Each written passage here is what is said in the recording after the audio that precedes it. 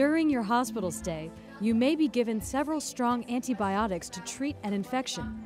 But these antibiotics can sometimes kill off good bacteria in your digestive tract, leaving other more harmful bacteria around. This change in your normal balance of bacteria can result in a condition whose main symptom is diarrhea. C difficile is yet another bacteria that lives quietly in the bowel of many patients.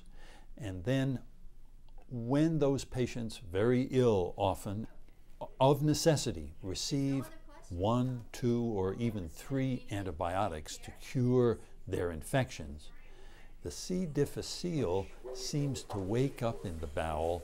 Healthcare workers taking care of other patients might pick up the bacteria from them. So remind anyone who comes into your room to wash their hands.